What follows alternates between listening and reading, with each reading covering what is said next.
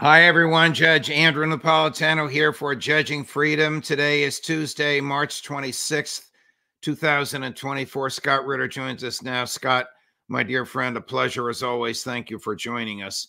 We have a lot to talk about, but we'll start with breaking news. Just about an hour ago, the High Court in London ruled that the British government cannot extradite Julian Assange until the United States makes certain assurances acceptable to the British court. Among those assurances are that his First Amendment rights will be respected as if he were an American citizen.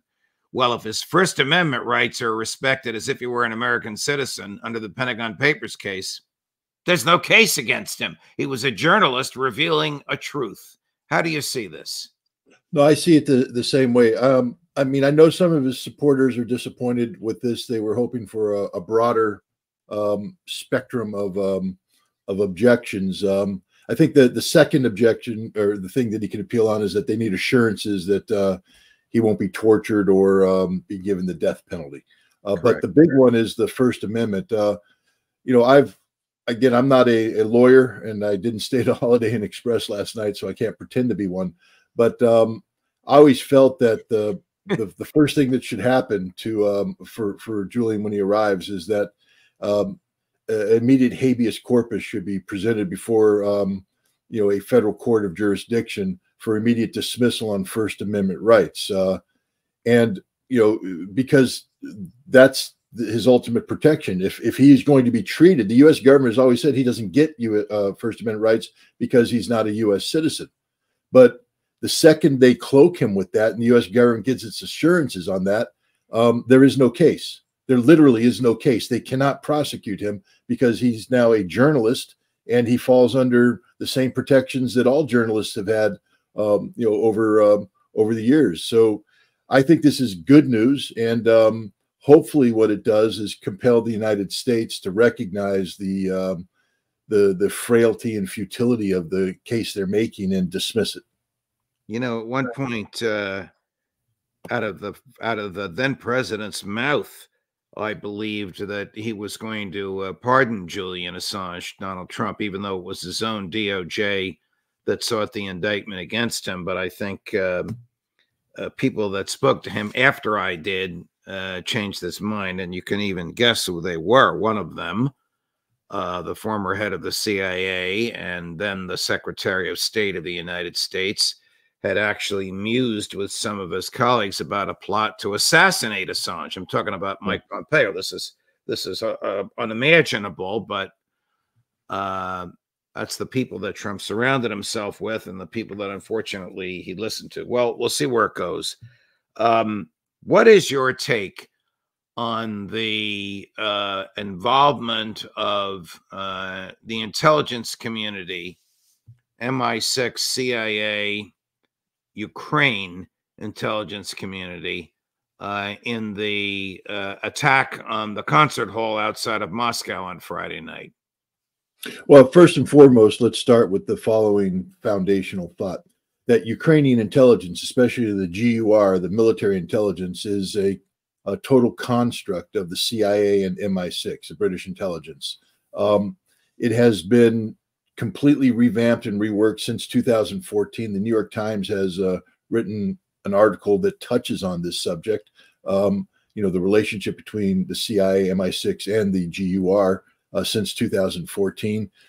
There's nothing that happens in the GUR that isn't known by and approved by and coordinated with either the CIA or MI6. So we need to start with that foundational principle. The GUR is not an independent organ.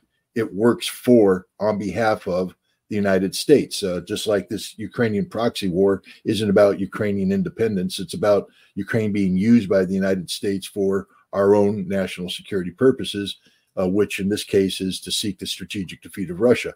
So once we understand that, then we delve in further. Just so to put things in perspective, as we speak, the CIA is working with the GUR to use Russian nationalist groups to invade Russia. Invade Russia.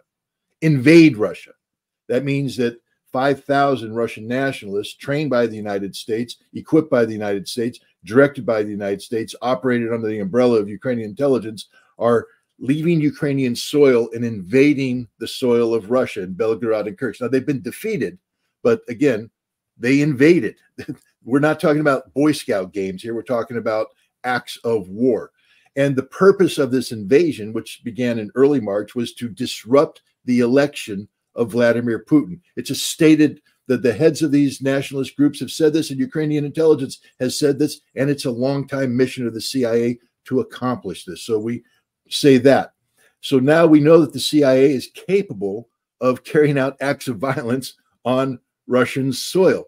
So now we go to what happened in Moscow. We know that these perpetrators were already operating in Russia. They left for some training in Turkey, came back. The timing, they were supposed to launch their attack. They cased out this venue. The attack was supposed to be launched on or about March 8th or 9th. Why? Why that venue on that date? Because a Russian superstar named Shaman was performing on that date, a patriotic concert that was going to be attended by many high-ranking people. That's the day it was supposed to happen, but the security was too tight, so the terrorists backed off, went underground, and waited until security reduced. Why would they attack on that day? Again, to disrupt the election, to undermine confidence in Vladimir Putin. The United States says they provided intelligence. First of all, the duty to report aspect of the U.S. intelligence community. When you find out information about a pending terrorist attack, you must inform the target of that. That duty to report is done. It only works if it's done through official channels. Why? Because you're officially saying this intelligence is the real deal. You need to act on it. Anatoly Antonov, the Russian ambassador to Washington, to the United States, says he was sitting there. Nobody called him. Nobody formally called the Russian government. It was done through unofficial channels, which is, for instance, if you're a judge and I'm a lawyer and I'm supposed to deliver a judicial document to you, I do it through formal channels. That gives its I don't meet you in the men's room and sort of slide it to you and go, hey, here, judge, here's something for you. Because that has it's not a real document. It's unofficial. That's how we gave the intelligence to Russia, an unofficial connection, sort of sliding it in. And what are the Russians supposed to do with it? If it's official, if it's real, give it to the ambassador, give it to the head of intelligence, do something, but don't slide it under a door. So there's that. But that means that we were cognizant of something. We claim that it was ISIS, the Islamic State Khorasan, this Afghan offshoot of it. Let me talk about that just for a second. All right, known as ISIS-K. ISIS-K, correct. It's an Islamic, obviously an Islamic terrorist organization. These terrorists, before they commit acts, have historically posted videos or photographs of themselves taking the Shahada, which is the oath of affirmation to Islam. The Shahada is sort of de rigueur for jihadists, and they tend to do it by raising their right index finger. Why? Well, because Osama bin Laden did it, because Abu Bakr al-Baghdadi did it. The right finger. And why is the right finger important? Because in Islam, the left hand is the hand of evil, the devil's hand. The right hand is the hand of God, the hand of good. If you're going to deliver the Shahada, which is not just the reciting of the words, but it's an act. It's a ritual, and you have to be pious. You deliver it with the right hand. These four fools delivered it with their left hand. It tells you all you need to know about the sincerity of their approach to Islam. Moreover, these weren't jihadists who were seeking to navigate their true north to martyrdom in heaven. These were mercenaries who received money from somebody to carry out a specific act of terrorism in Russia. And who is that person? Well, again, people always navigate to the true north, Judge. When special operations forces get compromised behind enemy lines, they navigate to their place of safety, to a zone to be extracted. Spies navigate to a safe haven. These terrorists would navigate to their safe haven. Now, if you're a jihadist, your safe haven is heaven. You give your life. These guys didn't give their lives. They navigated to their true north, Ukraine. They went to Ukraine, and the Russians have the phones. They have the phone records. They monitored the conversations real time. They know that they were communicating with people on the other side of the Ukrainian border to open up a passage through the border. This means that they were going back to those who recruited them and trained them, Ukrainian military intelligence, the GUR, which is the same thing as the CIA and MI6. America is behind this 100%. This is an act of war of monumental proportions. It's an act of war on the civilians. It's an act of war with no legitimate military target. Did Bill Burns know about this? Did Tony Blinken know about this? Did Joe Biden know about this? How far up the chain of command would something like this go for the CIA to be able to assist, facilitate, or look with indifference at an attack that kills 140 innocent concert goers in a Moscow suburb? In 1947, the United States Congress passed a sweeping reform of the U.S. intelligence community. In 1948, they updated it with the basically the covert action law. But basically, the CIA, through their what back then was called the Office of Special Services, but today is called the Special Activities Center, is the only agency of the United States authorized to carry out covert action. Covert action, just so everybody understands, is deniable by law. Clandestine action is where you're doing things, but if you get caught, you go, oh, yep, you had diplomatic cover. That's okay. We acknowledge this. Covert action means absolutely deniable, that it's never supposed to come back to the United States. The CIA Special Activities Center is tasked with doing this. These are the people who are training the nationalists to invade Russia. These are the people who are carrying out sabotage operations deep inside Russia. For this to happen, the President of the United States, in the aftermath of the controversies of the 1970s, now is directed by law that he has to be briefed on this. The CIA can't do this without getting executive authority. And he has to sign what's called a presidential finding that gives the CIA the warrant to do this work. And this finding must be reported to a select group in the United States Congress. We call them the Gang of Eight. This is required by law. Now, the president has been, in past practice, been able to do something and then backfill with a post facto, finding. But either way, Congress must be notified. Otherwise, it's an illegal operation. It's a rogue operation. So the fact that the Special Activities Center is in Ukraine, we know this. They are there. They are training the Ukrainians on irregular warfare, unconventional warfare. This means terrorism. One man's freedom fighter is another man's terrorism. The CIA has a mission given to it by the President of the United States to train the Ukrainian intelligence services in acts of terrorism. They call it irregular warfare, unconventional warfare. They are doing this. This operation is part of that process. Now, the CIA, because of deniability, is given certain latitude on receiving broad instructions and then executing it with specifics that may not be known to the executive authority. That's part of the deniability, the covert aspect of it. But let there be no doubt, the President of the United States has directed the Central Intelligence Agency to carry out acts of violence inside Russia designed to undermine the authority of Vladimir Putin and to disrupt the elections that took place earlier this month. Then the CIA, and I guess their colleagues in MI6, are the authors of this massacre. What they did is they directed the Ukrainian intelligence service to carry out actions inside Ukraine of a covert nature designed inside Russia to disrupt the presidential elections. Whether the CIA knew that the target or knew this, that I can't say. There's a possibility that the Ukrainian intelligence service, selected a target the CIA wasn't aware of. Right. But I have to say that if they're attacking a concert hall, again, here's the deal: the specificity of the March 7th warning by the U.S. Embassy was concert hall, and the time frame given was during the concert that Shaman was supposed to deliver. So there's no doubt in my mind that the United States government knew that there was a pending attack being done by ISIS-K front, and they knew it was a front on a specific date. That tells me that the CIA knew exactly what's going on. I don't have evidence to that, but I will just tell you that, when you start connecting the dots, it's clear that the U.S. government had, foreknowledge about this attack, very specific information, and they didn't tell the Russians formally. They covered their bases by sliding something under the door.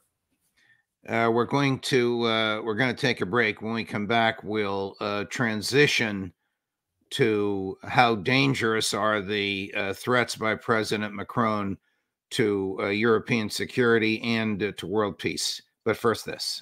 How do you really feel about your financial future right now, today? Stable or uncertain? Despite all the happy talk that the Fed and the banks want you to buy into, I believe that 2024 is going to be a very unstable year, politically and financially.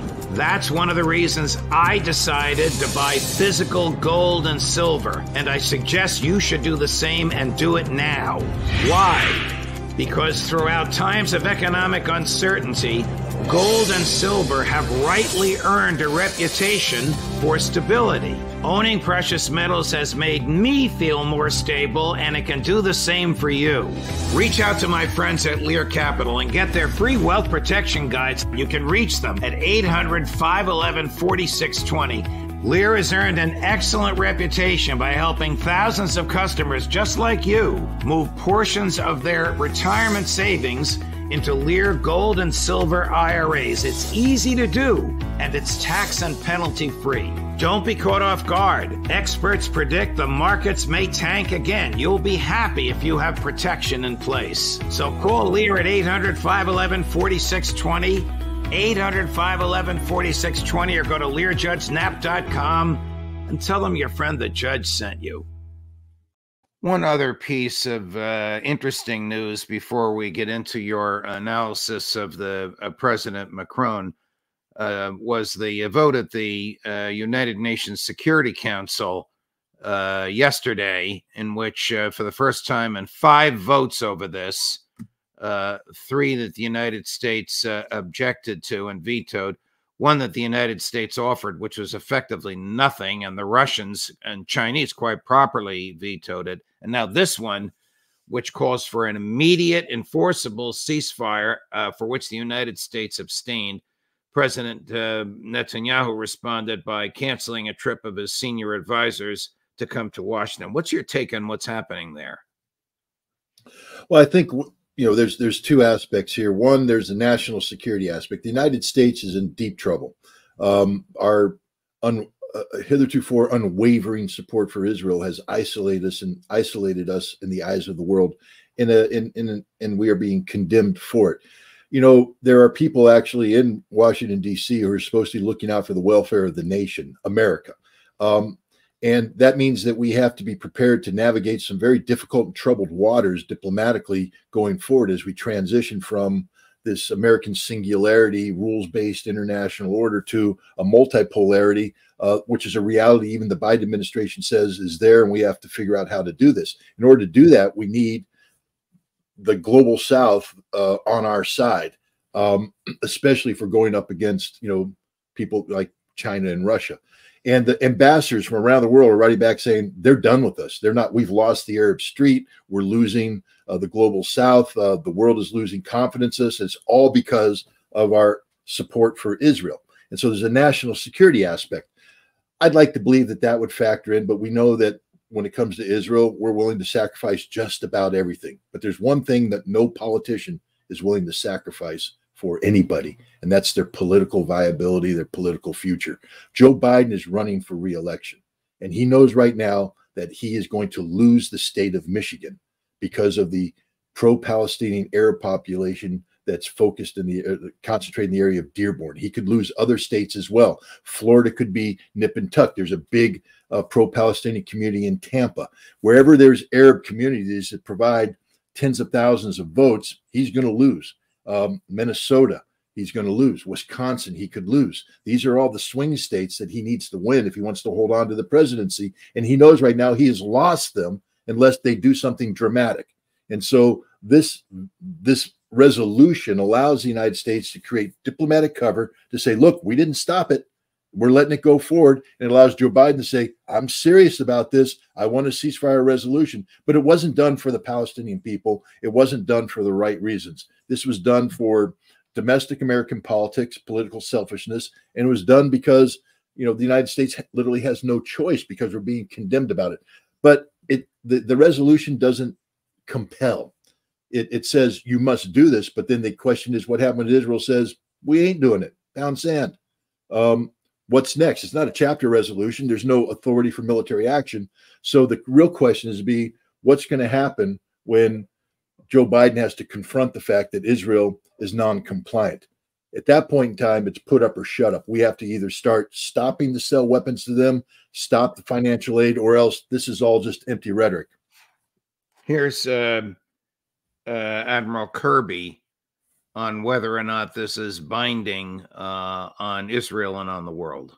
The UN Secretary General said after the vote, this resolution must be implemented. You say it's non-binding, so who is right here? And if it's non-binding, if, as you say, it does not change anything, why has the administration blocked so many pretty similar resolutions in the past? Because they didn't condemn Hamas. I've said that repeatedly. This one doesn't condemn Hamas either. Because they didn't condemn Hamas, and because they also just called for a ceasefire with no linkage to the hostages. This one, the reason why we can't support it but didn't veto it is because it does link hostages and a ceasefire, which is in keeping with our policy. And on the binding thing, is it binding, non-binding? It's a non-binding resolution. What good is it if it's non-binding, Scott? It's pure political cover. This is, I mean, did you see how tap dancing he was? Yeah. And sometimes I feel sorry for John Kirby, not always, but when you're put before the public to defend something that's indefensible, I feel sorry for him. It's an empty resolution. It has no weight behind it. It's purely political. It's self-contradictory, as he himself said. We vetoed it because it didn't condemn Hamas. Well, this didn't condemn Hamas. Well, yeah, but it did something else. Yeah. The U.S. government is right now floundering, and on the issue of on the issue of Israel and Gaza. The sad reality is, tens of thousands of more Palestinians are going to die before this is done because of the United States. What is with President Macron offering to send 2,000 French troops to Ukraine? What would be the significance or insignificance of 2,000 troops? Is it the camel's nose under the tent, to quote you, because he really wants to send 20,000 troops? Well, first of all, just so the American people understand, your listeners understand how serious this is, a French regiment, which is the approximate size of force that's going to be needed to take the 700 French soldiers currently in Romania up to the 2,000 level, which I write about in this memorandum that was published by the Veterans Intelligence Veterans Intelligence Professionals for Sanity memorandum that was published the other day. They've been put on notice for deployment. So this is real. This isn't hypothetical. This isn't fake. This is real. So what are the consequences? I call it the camel under the tent, because there's an old Arab expression that don't let the camel stick his nose under the tent flap, because the second that nose comes in, the whole camel's coming in. These 2,000 by themselves don't do anything. The Ukrainians are losing 1,000 men a day plus. So sending 2,000 French soldiers to Ukraine buys Ukraine 2 days. That's it. But it's not the 2,000. It's getting that nose under, then getting other NATO members to send troops in, the goal of which is to turn that 2,000 into 60,000. That's a statement by a Polish politician, I believe either the foreign minister or the president. 60,000 that then could be converted to a NATO force and have a de facto NATO occupation of West Ukraine. And everybody's going, that's a good idea. That's what we need to do. The French are like, yes, we need to take decisive action. Ladies and gentlemen, that is an act of war. Russia has said it's an act of war. Russia will destroy these 60,000. If you think for a second that NATO is going to allow 2,000 French soldiers or 60,000 NATO soldiers to be killed by the Russians without doing anything, you're wrong. They will respond to defend this. That means they have to strike the bases where the Russian aircraft came that destroyed this NATO force. Some of those bases are dual-hatted. They have conventional bombers, which are the ones taking out Ukrainian targets, and nuclear bombers, the strategic force waiting in reserve in case there's a nuclear war. Russian nuclear doctrine says that if a conventional power attacks Russia in a way that diminishes its strategic nuclear deterrence, that is a red line that can lead to a Russian nuclear retaliation. We are talking about nuclear war here, and it's on full automatic, meaning that once this begins, it doesn't stop until the world is ended. It's on full automatic. That's why we published this memorandum, because as an American, I'd like, at least before I die in a nuclear holocaust, I'd like Congress, my representatives, to discuss this. Is this what we want? Do we want France to take control of our national security and initiate an action that will lead to American nuclear weapons and Russian nuclear weapons being exchanged? I'd like Congress to talk about that. I'd like the president to say, yeah, I support this, or no, I don't support this. And if you don't support it, pick up the phone and tell Macron to stand down, that America will not back this up. These are things that need to be discussed. Right now, they're not being discussed. France is on full automatic. Ladies and gentlemen, they just mobilized a regiment, gave it its orders to be prepared to go to Romania for the purposes of deployment to Ukraine. Once that happens, we're on full automatic. All right. The memorandum which you of which you speak, which you authored, and which is signed by a lot of our colleagues, Karen Kwiatkowski, Matt Ho, Ray McGovern, Larry Johnson, Colonel McGregor. For the first time, by the way, I want to point out that this is the first time that Colonel McGregor has signed a VIPS memorandum. So it's a big deal. It is a big deal. And of course, we have posted that at Judge Knapp, and we at judgenap.com. We've also posted it under videos on Judging Freedom, where you can read the words and listen to them as they're articulated. It's not very long, but it's profound. It's a memorandum to the President of the United States, pointing out to him the potential catastrophic dangers of President Macron's musings. And we now know from what Scott has just articulated, it's more than musings. He's actually pulled the levers of power to place this in motion. Question: could this have happened without the consent of other Western leaders, particularly the President of the United States or someone in his behalf? Well, the reason why this is happening is because Macron and France and Europe feel abandoned by the United States. They were asked by Victoria Nuland, by Jake Sullivan, by Tony Blinken, by the president himself, to lean forward aggressively in support for Ukraine. And so they did so, even though their initial instincts weren't to lean forward. But as they leaned forward, as they committed to this, it was always with the understanding that America would be right there helping pull that yoke. America backed off for any number of reasons, number one of which is that Congress has hijacked the funding that was supposed to go to Ukraine for domestic political purposes. And so now Europe is alone, and this is anger on the part of Macron, frustration, because if he pulls back, the fact that the European experiment, that NATO, the European part of NATO, is nothing more than a house of cards, an empty shell, becomes reality. And he can't afford that. Europe can't afford that. They need to maintain the perception that they matter. And so what they're doing right now is trying to say, we matter. He has talked with Schultz. He has talked to the Poles. He's talked to the British. He's talked to the Balts. He's talked to the Czechs. And they have said that we don't want to lead on this, but if you lead on this, we will follow. And so this is a sort of a game of chicken now. Macron is mobilizing troops. He's going to send them to Romania. And then what he's going to do is he's going to ask, now that I have this 2,000-man brigade in Romania, who's going to join me? And then we have to wait for the Balts to send a company, maybe a battalion. The Poles might send something. And then they get this up to 12 to 20,000. And then they cross over, gambling that Russia won't attack them. And once they cross over, you'll see a contingent coming in from other NATO nations, the coalition of the willing, to create the 60,000. So it's basically, and they're doing this without the United States. The Poles asked America to send troops to Poland to beef up the American contingent there, to free up troops for this purposes. Biden said, no, we're not sending those troops. But at no time has Biden told any of these players to stand down on this absolute nonsense of sending troops to Ukraine. Are the French and their European colleagues naive enough to think that the Russians won't shoot at them? They are, actually. They actually believe there's a school of thought amongst many people that Russia's bluffing, that Russia that Russia's been crying wolf about, nuclear doctrine, et cetera, that Russia won't use nuclear weapons, that Russia won't risk a war, and that if they send these troops into Ukraine in a non-combatant status, meaning they're not going to the front line, but rather they're going to occupy positions in the Ukrainian rear that free up Ukrainian forces to be sent, that Russia won't attack them because they're not in direct contact with another.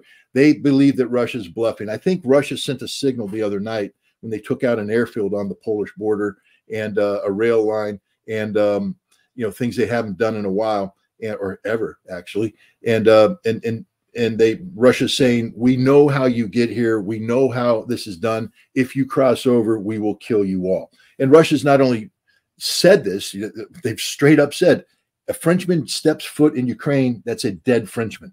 We will kill them. Apparently, everybody thinks that Russia's bluffing. Let me just make it clear. I've had a lot of experience with the Russians. They don't bluff. They literally don't bluff. I want to go back to the Moscow concert hall attack. Can you connect the dots, or is there any evidence with which to connect the dots between the boast and the threat of Victoria Nuland 2 weeks before she left office that we have a nasty surprise coming for President Putin, and this assault on innocent young people at a concert? I think that Victoria Nuland was aware that the United States had a program in place to disrupt the elections of Vladimir Putin using Ukrainian intelligence as the proxy. I think she was broadly aware that these Russian nationalists, these 5,000 Russian nationalists, were going to invade Belgorod and Kursk. She was aware of that. She was broadly aware that the Ukrainians were going to carry out acts of sabotage and violence inside Russia. To this, whether or not she knew the specific target, I can't say that, except to say that the statement of the U.S. Embassy specified concert centers. So, what I'd love to do is subpoena her and get her before a congressional committee under oath and ask her these questions, because it would condemn not just her, but the entire Biden administration, and by extension, the entire United States as a terrorist nation. I mean, we're the guys who claim that we fight a global war against terrorism. We have become the terrorists. I hope people understand that. We have become the terrorists. We are responsible for setting in motion events that culminated in this horrific attack in Moscow. We are. If we didn't start things, if we didn't train the Ukrainian intelligence, if we didn't have a presidential directive to disrupt the elections in Russia, I want to remind you, to disrupt the elections in Russia. All this, the Russians are interfering with American elections. We have a presidential finding directing the CIA to disrupt the presidential elections in Russia, and America's going, so what? Guys, we're a terrorist nation, and Victoria Nuland knows this because she is a terrorist entity, and she should be held accountable. Has the Ukrainian army effectively collapsed, or is it on the verge of collapse? And if so, is this fight no longer a proxy war? Is this now truly a fight of West versus Russia, of NATO versus Russia? Look, the entire reason why France is talking about sending in these troops is that they want to create a condition where they have a tripwire force, where they preserve a rump state of Ukraine that will be off limits to Russian military occupation. The Russian army right now is in the process of creating what they call the Dnieper River Flotilla, and it's a division plus sized force whose mission is to patrol the Dnieper River, to control the Dnieper River. Russia doesn't control the Dnieper River right now. Why would they create a flotilla that'll be ready this summer to do just that? Because this war has reached the phase where the Ukrainian ability to hold the line that they have right now is gone. Everybody's saying they are collapsing. It will be a precipitous retreat back to the Dnieper River. At which point in time, Russia controls the river, which is an important geographical barrier. They've also are creating two combined arms army, which when combined with forces that will be released through the creation of a Dnieper River line, will allow them to attack towards Kharkov and towards Odessa. This is happening. This is happening right now. This war is transitioning into a phase that can only happen with the collapse of the Ukrainian military. That's why Macron is panicking and saying we have to send in French soldiers. We're at that stage right now where the Ukrainian army, every day, they're giving up a village here, they're giving up a village there, they're giving up a village because they can't hold them, and they don't have anything left. We're going to see very soon, I believe, a withdrawal to the Dnieper River line, and that's going to free up Russian forces, and then they're going to go and they're going to secure, like I said, Kharkov, Odessa, And if there's French forces in the way, they'll die. Do you think that this will be Russia against NATO in 6 months? I hope not. I hope NATO's smart enough to know that we can't confront Russia with anything other than nuclear weapons. Well, they're obviously not smart enough in light of what Macron is doing and what his colleagues are prepared to back him up on, this critical mass in Romania. Well, I mean, again, let's be clear. I think what's happening here is a game of chicken. What I mean by that is, you know, it's like me and a bunch of my friends when we were in high school going to the quarry and staring down there at the drop to the water below, and each of us saying, "I'll jump if you jump. I'll jump if you jump." But nobody's going to jump because we're all chicken, and we're going to sit there. Well, if you ain't jumping, I ain't jumping. Then we talk ourselves out of it. I'm hoping that's what happened. I'm hoping Macron is sending troops to Romania, and then he's going to sit there and say, "Who's coming with me? Who's jumping?" And hopefully everybody else except the Baltics, who will immediately send their little chihuahuas to join him. But other than that, I don't think anybody of substance is going to come. And I'm hoping through action like this memorandum, et cetera, that we get the United States to say, be like the adult that shows up the court and says, "Y'all ain't jumping. You're not going to make that jump. That isn't happening. Go home." That's what I'm hoping happens. But the problem is, like stupid teenagers, once one jumps, they all jump. And that's the danger that we have here. But it's not inevitable that that's going to happen yet, because I still think that there's military professionals around Macron telling them just simple things. "Hey, boss, we can't sustain it. We put 2,000 guys across the border. Where's the fuel come from? Where's the ammunition come from? Where's the food come from? If we get into a shooting match, we run out of ammunition in 3 days. We've got nothing. We don't have the logistics ability to support this. We have 4 aircraft that we can surge into Ukraine. They'll be shot down. The airfield will be destroyed. Then we got nothing. We don't have the military resources to do this." And hopefully the Germans are telling Schultz too, "We can't do this." The Poles are saying, "Hey, boss, we ain't got the troops. We're not trained to do this." NATO can't do this. This is the reality. They can fake themselves into doing it. They can initiate a process that looks good on paper for a couple days, but when the reality, remember, tactics, operations, that's for amateurs. Logistics is for the military professionals. And logistically, NATO simply can't get involved in Ukraine. They don't have the resources. Do you think the American public understands how close we might be to a war in which the European leaders would expect us to come to their aid?